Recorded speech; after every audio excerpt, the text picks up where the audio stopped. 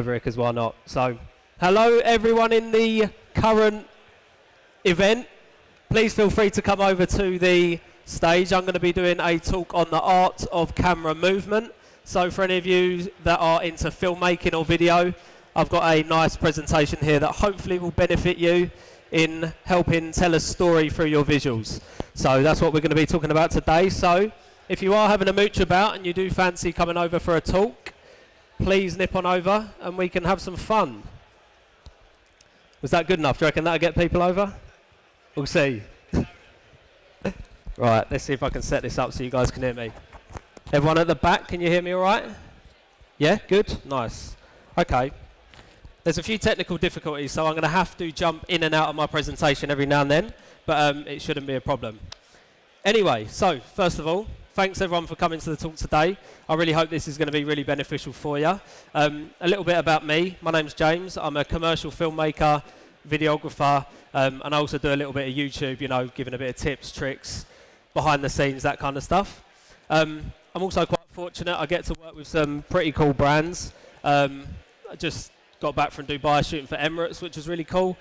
Shoot a lot of social media content for a lot of different larger companies. I'm also an ambassador for Sony, so trying to just give you an idea of the kind of stuff that I do. Who have we got in the audience? Have we got photographers in the audience? Stick your hand up if you're a photographer. Wow, okay, because there's quite a lot of photographers. Videographers? Okay, it's pretty balanced then, that's all right. So today's presentation is going to be on video. So it should be really beneficial, I hope, for those of you that are into video. And for those of you that are photographers, are you interested in getting into video? Stick your hands up if you are a photographer and you're interested. Okay, cool, nice. Well, in that case, I really hope that this is going to be nice and beneficial for you.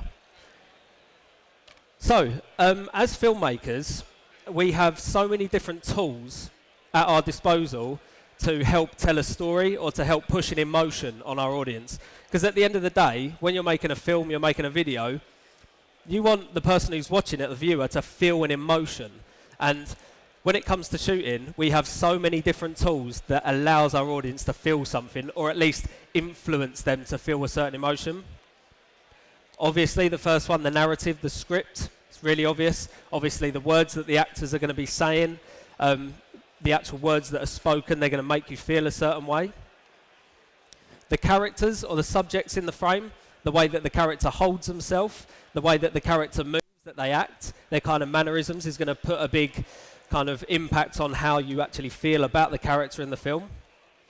The art design, this is a short film that I shot probably about 4 years ago now for a company called Allianz.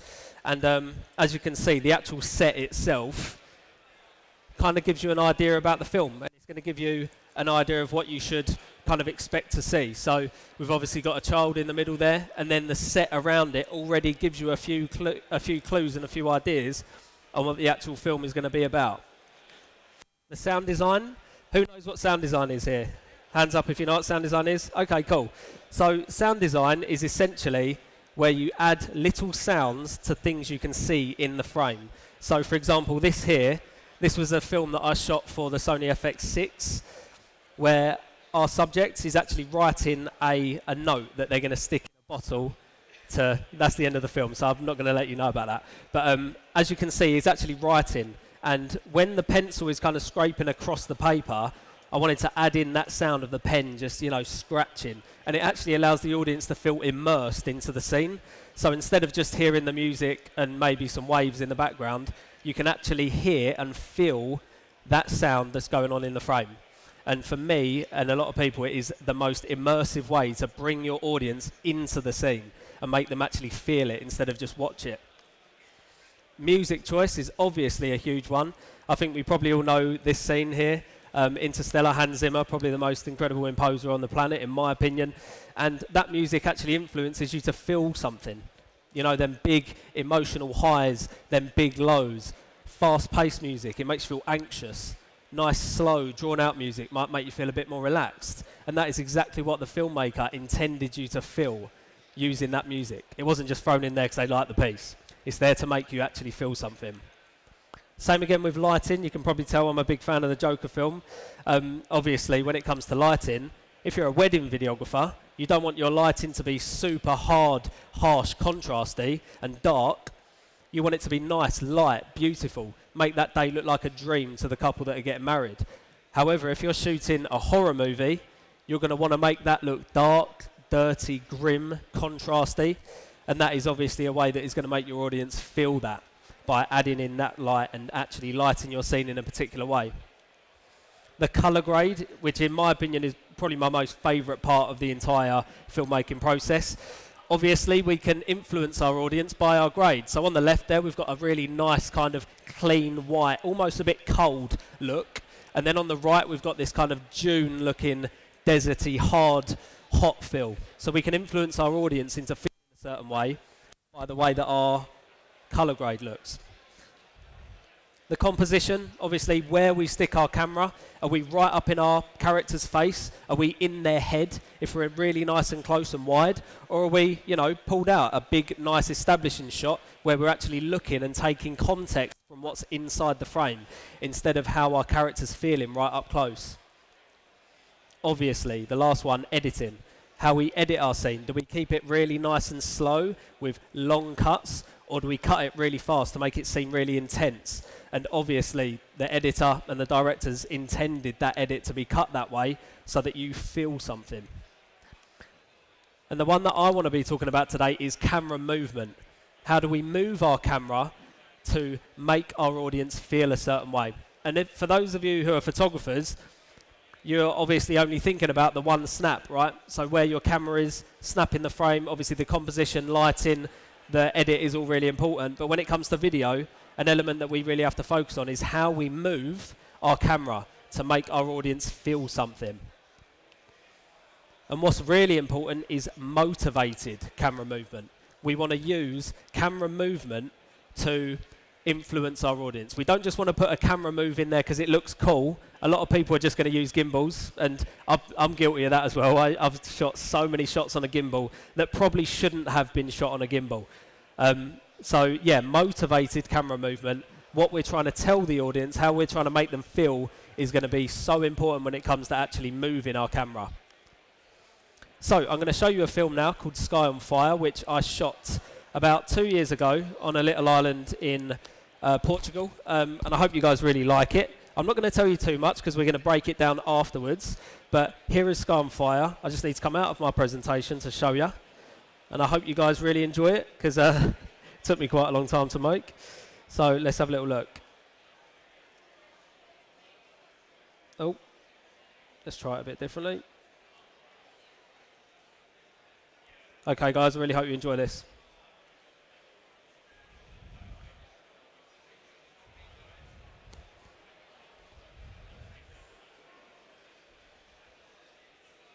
Got no audio? Colin, let me try one more thing, all right? Sorry guys, hold with us for a second. Oh, nope, didn't like that one either.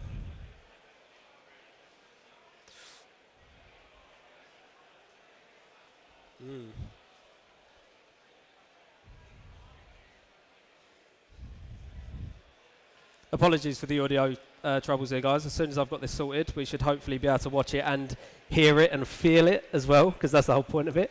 So hopefully that'll be with you in a sec. No, nothing? Okay. Let me just try one more thing on it. Let me quickly change my sound settings. Give this another go.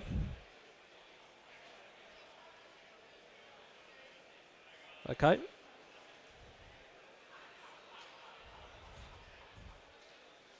That is very strange. Let's try this one real quick.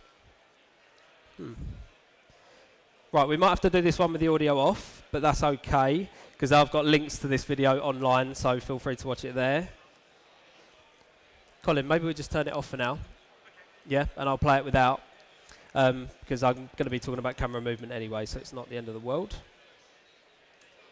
I'm just going to pull my HDMI out, guys. For some reason it sometimes likes to play up when the HDMI is in there.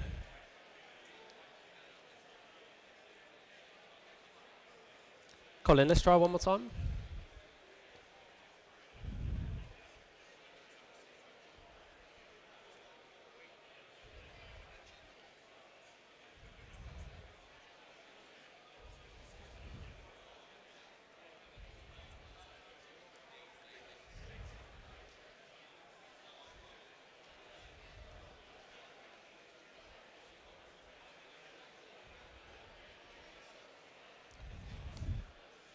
No? All right then, guys. We're going to watch this without the audio. But the good thing is that this is about camera movement and not about sound. So I hope you guys still enjoy this. Some of you may have seen this before, some of you may not. And we'll be breaking down the film afterwards. So let's have a little watch of Sky on Fire. And then we can go from there. Let's see. If I can get this to work. Be really helpful. There you go.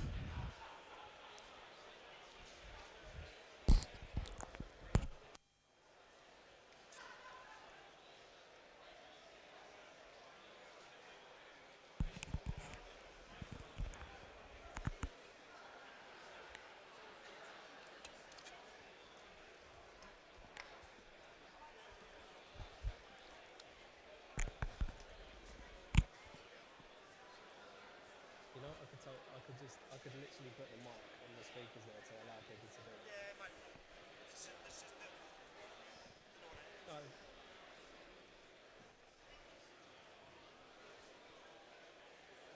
I might try a little something. Guys, I'm going to try a little something for you, so hopefully you can get an idea of what we're listening to here. I'm actually going to put the microphone on my speakers on my laptop, and I really hope that that works. So, let's have a little listen.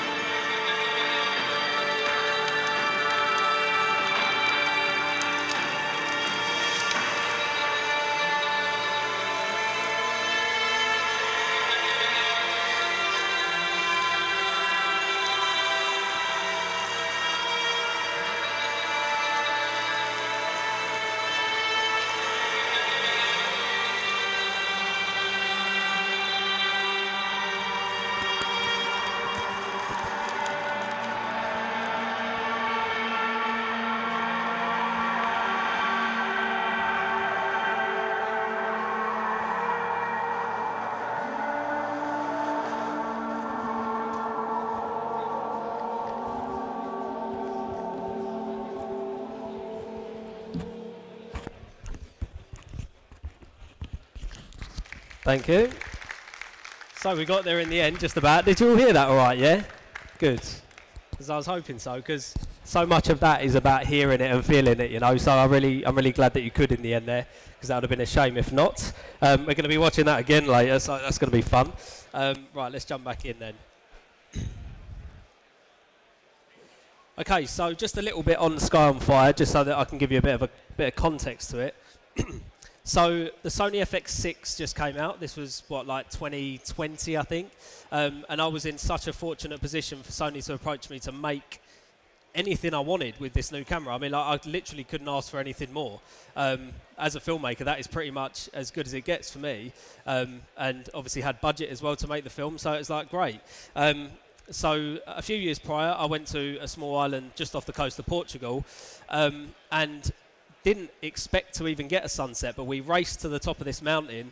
I literally peeked over this hill and I just see the light bursting through, just touching the tips of the clouds. And it was like a moment I'll never ever forget, and a memory that was just so powerful for me. And from that memory, I decided to form a film from it. Obviously, I wasn't stuck on a beach or washed up, and that was just a bit of fiction, you know, because you know what filmmaking's like. But yeah, that's essentially how that film came about. And obviously, throughout that film, I really just wanted to use camera movement intentionally, motivated camera movement, so that the viewer could feel something when they were actually watching it. So when it comes to camera movement, for me, I think about two different things. I think to myself, is my audience in this scene with my character, on that journey with the character, or have they taken a step back and observing the frame and observing what's going on in the scene? And throughout this film, I used both of these different techniques to either take the audience into the film with the character, or I'd give them a breather, a step back, so you can actually analyse what's going on in the frame. So when it comes to shooting, there's so many different styles of shots, but the ones I want to go over are handheld shooting, obviously when we're shooting with the camera with our hands. A static shot, which is, you know, just on a tripod. On a tripod, you've got things like pans, tilts, and, well, just pans and tilts and static frames. And we've also got shots which are called push-ins and pull-out shots. A push-in is exactly what it says. The camera pushes into the scene or pulls out. And nowadays, with technology, we can get a gimbal for like 200-300 quid. I mean, like, how fortunate are we nowadays as filmmakers to have equipment that can do what it can do for like 200 quid? It's a joke, really. We're just super lucky to be alive in this generation, to be honest with you. And then orbit shots. Orbit shots are essentially where the camera rotates around our subject. And it's a really interesting shot, depending on what you actually want to use it for in terms of how you want to make your audience feel. So, first one I want to go over is handheld shooting. For me, when you're shooting handheld, it feels like the lens is a set of eyes in on the scene with our character. So if I show you the shots of Sky on Fire, all of the handheld ones, for me, it feels like I'm there with our character. I feel like I'm following him in the scene with him, right? Whereas if we wasn't handheld, it wouldn't necessarily feel that way. So at certain times, when I want my audience to feel like they've been thrown into the scene and have that experience with my character, I want to go handheld.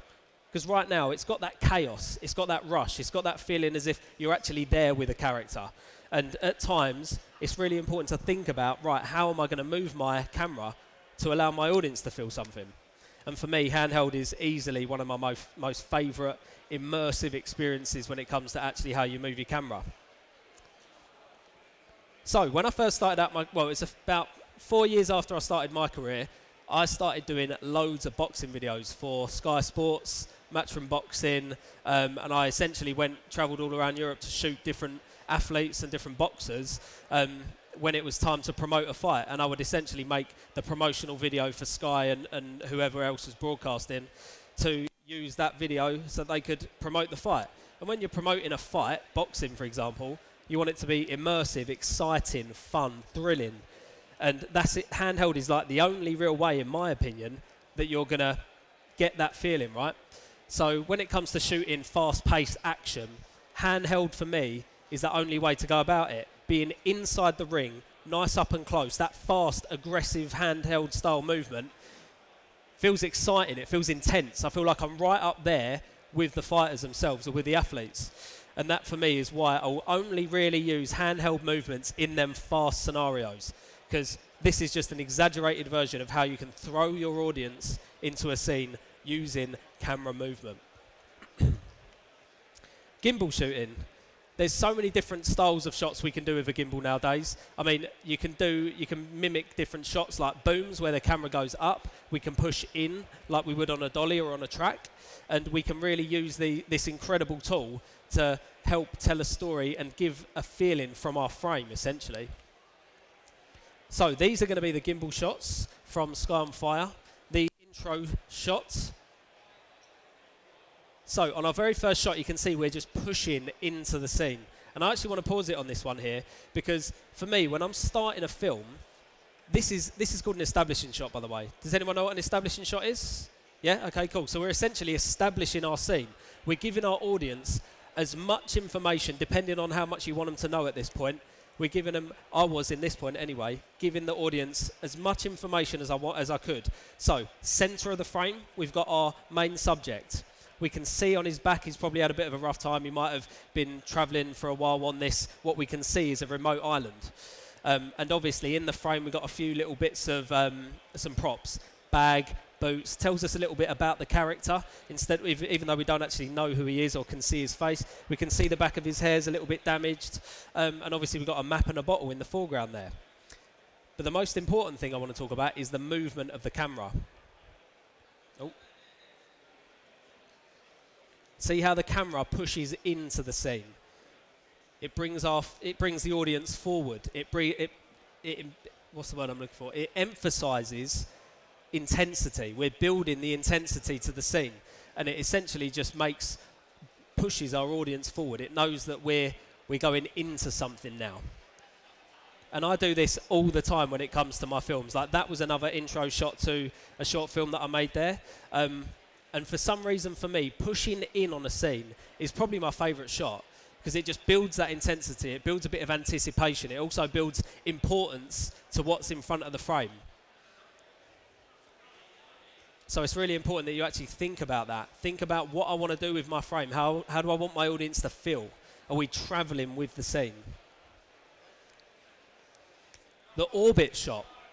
Orbit shot is obviously when you've got your static subject in the frame and the camera moves around our subject. I don't know about you guys, because obviously it's very subjective, but for me, this feels very immersive. It feels like this character is all consumed by the background. They're consumed by their environment. They're in awe at what they're looking at. And we're also showing different aspects of the character's face. So we're seeing all of the character at this point. We're showing their emotions. We're showing how in awe they are. But most importantly, it's all consuming.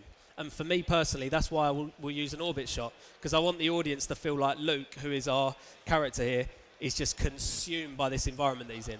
And I want the audience to come along on that journey with him as well. But as you can see, because we're not handheld, we've kind of taken a step back, and now we can actually analyse the frame a bit more. We're not like right up there. And obviously we're shooting in 60 frames a second, so it's slowed down a bit more to emphasise that moment. And speed is just another thing that we can use to really build a moment or build an atmosphere or a feeling to our audience. Now this is just one I've added in as a little bit of a trick shot, a boom and a tilt. Pardon me. So a boom is essentially when the camera will go up or go down physically. Typically you can do that on a gimbal, but also it's done on a dolly or a jib where the camera moves up and down. One of my favourite shots is a boom up and a tilt down, and I'll explain why in a minute. So at the end of our film, we obviously got this handheld scene, and then we come in and then we have our hero shot of the film. Camera comes up, tilts down, and I want you to think for a minute about what that shot means to you in terms of the framing. Does it make you feel something? Does it make you feel like that character has a connection to that background? How does the background feel? Because for me, a boom up and a tilt down shot like that, if you watch the background and the landscape comes up and into the frame. And now we're all consumed by that background. And we started off looking at our character pretty dead on, and then we went up and tilted down, making them look a little bit insignificant in the end. And for me, I wanted this shot to be all about this experience and about this impactful, incredible landscape and background that our subject is experiencing. And that was a really, really big conscious decision I made when I was making the storyboard for this film. I specifically wanted this shot, and we went back to this location like 14 times, sunrise and sunset, to get the actual light, and it was a nightmare, so I don't recommend it unless you get the light on day one, because I nearly killed Luke, bless his heart, like worked so hard on this. So yeah, this was in Madeira. I really recommend going there if you haven't. It's the most incredible place to shoot, in my opinion, ever. But yeah, that shot should actually give you a good idea of how how you think about psychologically what your audience is feeling when they're watching your film, and just how important camera movement is. So, our camera movement is just one of them ways that we can create that emotional roller coaster when it comes to a film. Obviously, we don't always want it to be super intense, pardon me. We don't want it to be super intense all the time. We want to build them peaks, build them troughs, allow the audience to take a step back and have a breather, analyse the frame, see what's going on, all subconsciously, obviously. But that camera movement is going to really help you build them moments and help your audience feel immersed for 1 second, feel like they're disconnected for the next. And it's really important that you actually think about that when you actually want to make a piece that is emotional and that hits an audience. It's all subconscious. When you're watching a film, you don't necessarily think, if you're watching a good film anyway, you don't think about the camera movement. It's just there, and it's done specifically to make you subconsciously feel a certain way. So, we're going to watch Sky on Fire one more time, and I want you to look at it from that perspective. Try and see it from the perspective of, oh, how does this shot actually aid the feeling that James is trying to give off? And also, try and watch the final frame on the beach. You might notice something a little bit different from the intro frame. So, Sky on Fire, take 2.